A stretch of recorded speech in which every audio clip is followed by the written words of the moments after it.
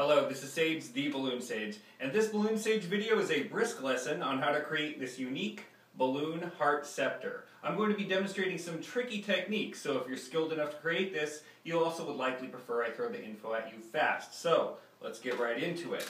This model is formed by one 350, that's going to be the center, two 6-inch hearts for the top and bottom, and four 260s, I'm going to be using white, to make the rest. We begin with a nightmarish technique I call the strawberry twist. This tough as nails twist begins by placing a knotted piece of balloon inside a 6-inch heart and then inflating it. Put it down there, and inflate. Now, trapping a knot internally on a balloon is nothing new, but the placement of the knot is. Make sure it's inflated properly, not too much, not too much. Okay. You need to somehow grab the knot in the center of the heart's top, like this. I like to pinch the bottom. I like to pinch the bottom. It's going to be hard. I'm going to do this off camera really quick, but basically I'm bouncing this into the center. Here, hold on. Oh, yeah, go to the side.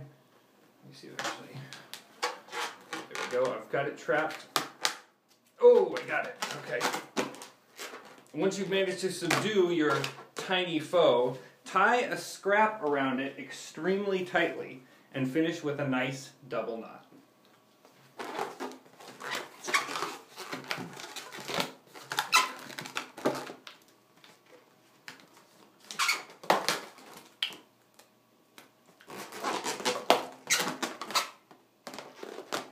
Inflate your 350 and tie it to that heart. You want to make sure there's a little bit of room on this nozzle because we're going to have 2 layers above this. Then we're going to make 2 pinch twists. Keep everything in place. 2, yes. Kind of flat. And 2. One of them should maybe be a little bit bigger than the other. And that one will go in the back. Now, we add our first 260. And here's how we do, here's a secret to how I did this.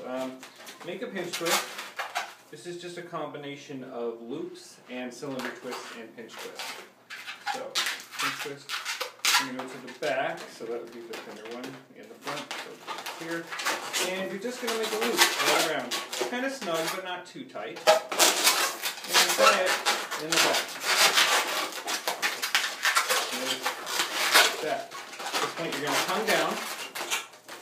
Here's the travel, and you can actually adjust so you can keep everything straight. You can adjust backwards or forward. And come down. I'm going to make a bubble. About that size. And while holding in this arm, I'm able to use both hands to make the cylinder twist that is needed. So I measure down. This looks good. Again, little pinch twist. And a loop.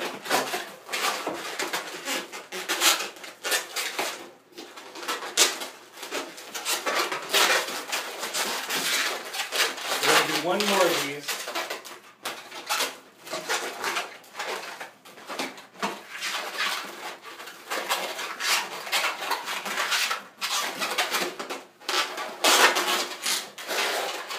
Make sure they're all even too. It looks better. This one's a little too small. Make it bigger.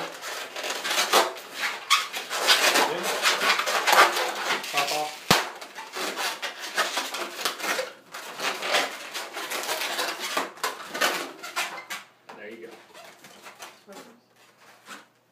The height of this heart wand is up to you. Here I've used 4 levels, but you can make it as long or as short as you want.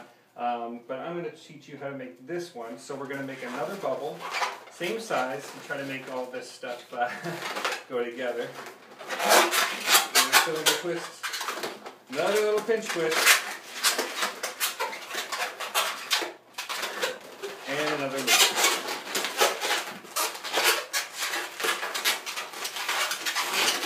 One more time.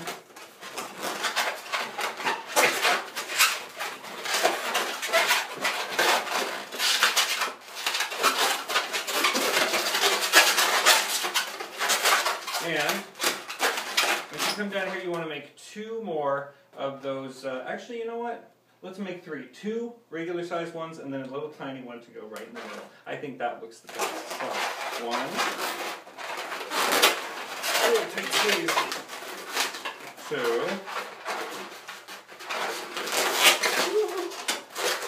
And a little teeny tiny one right here.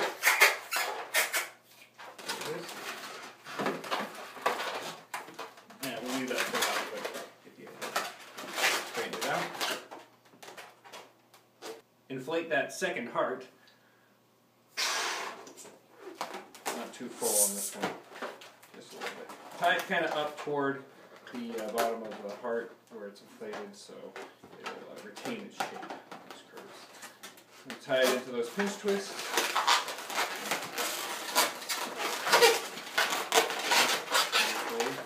Now with our remaining portion of 260, we're going to wrap it around and tie it right in.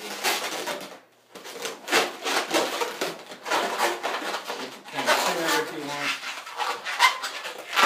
Tie it in. Take out the extra.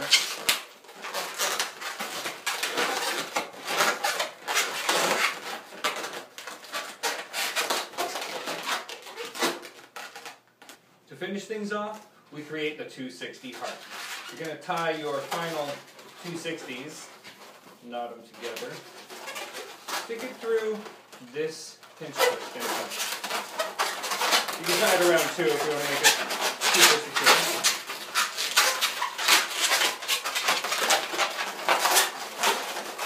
Now, although I feature this model predominantly in the background for this tutorial, I'm going to teach you a little bit different version. So go about 4 fingers up, maybe a little less, just enough so that you can reach about here. And make, let's see, I think it's a single pinch twist.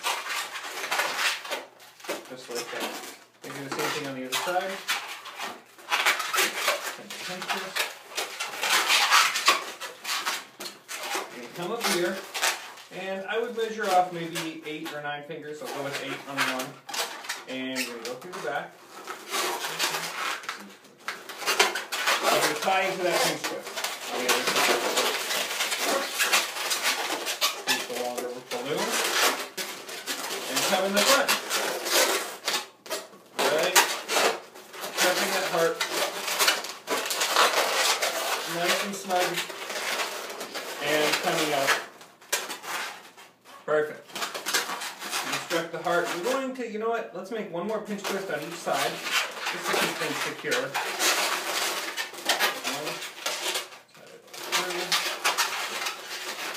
Flatten them out so that the balloon is actually coming out through them at an angle.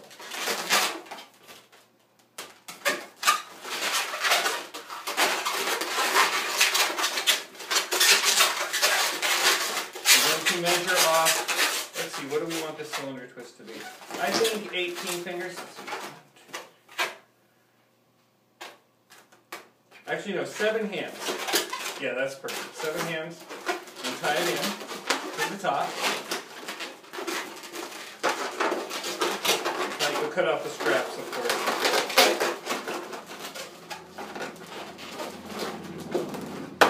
This one, again, 1, 2, 3, 4, 5, 6, 7. You do want enough for 2 tiny pinch twists, though. So make sure you make those before you tie it in. Sorry. And just tie that portion in too, creating the heart shape.